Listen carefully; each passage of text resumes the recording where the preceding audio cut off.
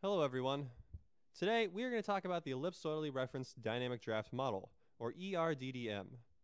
This is something that comes up every year during our hydrographic systems readiness review and can sometimes confuse people. So to start, let's look at each of these words individually. The ellipsoid is a smooth approximation of the Earth's surface that is used as a reference surface for survey work, with GRS 80 and WGS 84 being commonly used ellipsoids. The term dynamic draft encompasses those changes to the ship's static draft due to squat and settlement when the vessel is moving through the water at different speeds. Squat is the change in the angle of the vessel's waterline with respect to the water at different speeds, while settlement is the sinking of a vessel into a temporary trough created by a buildup in water pressure all around you.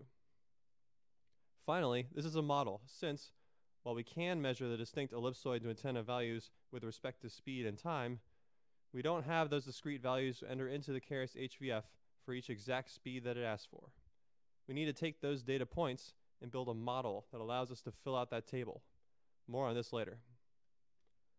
Now that we understand what the ERDDM is, how do we go about getting these measurements? And how do I know if they are any good?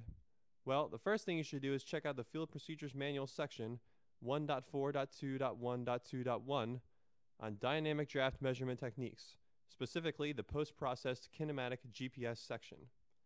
When it comes to acquiring ERDDM measurements, there are some things that you need to keep in mind. One, you really need to understand the tides and currents of the area that you are working in, as these affect the distance from the ship's antenna to the ellipsoid. Two, you need to get data for each speed you might conceivably use to survey. And three, you should include rest periods in order to see if there was a change in tides or anything else that could cause a vertical offset. The FPM will give you a guide for running the ERDDM lines.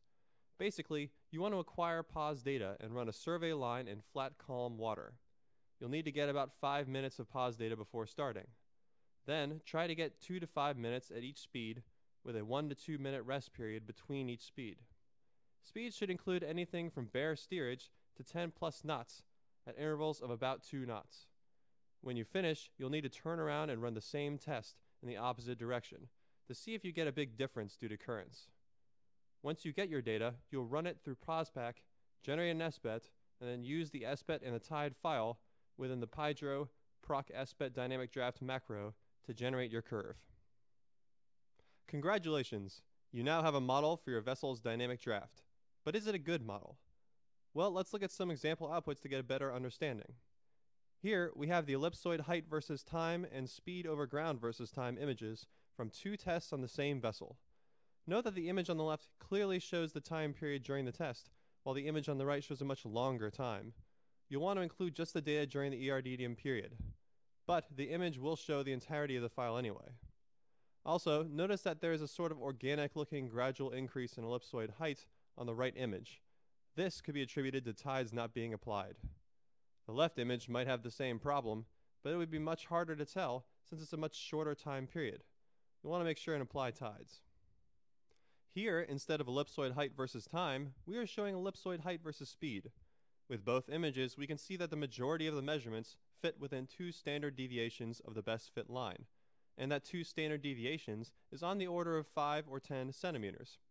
And looking at the left image, note that it kind of looks like there are 2 separate but identical lines with a bit of a vertical offset between them.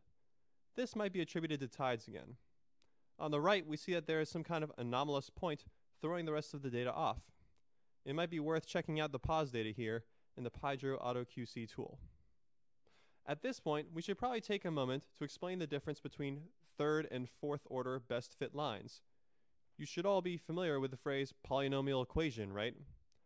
Well, if I just had a straight line or first order function, it probably wouldn't fit the data very well, as the best fit line probably needs to have a curve to it. If I had a parabola or a second order function, it might get us closer, but not quite right. What probably fits best would be a 3rd or 4th order function, also known as cubic or quartic functions. In the end, we are just trying to find the equation that matches the data. If the 3rd order fits best, use that one. You might find that either option works best, depending on the circumstances. And finally, we have the delta draft versus speed data, graphed and in a table. What we see in both images is that as the speed increases, the boat tends to lift up. So what should we be expecting here? Well, there were a lot of variables at play. It depends on the vessel, placement of the GPS antenna, and many other factors, including whether or not we ran the test correctly. As long as you looked at all of the things that we've been talking about, you're probably on the right track. Compare what you have now to previous year's data. Does it line up? Have you always run the test in the same spot each year? What happens if you run it somewhere else? Keep some of these questions in mind and feel free to contact HSTP if you need advice. It might save you some heartache. Thanks for watching and good luck out there.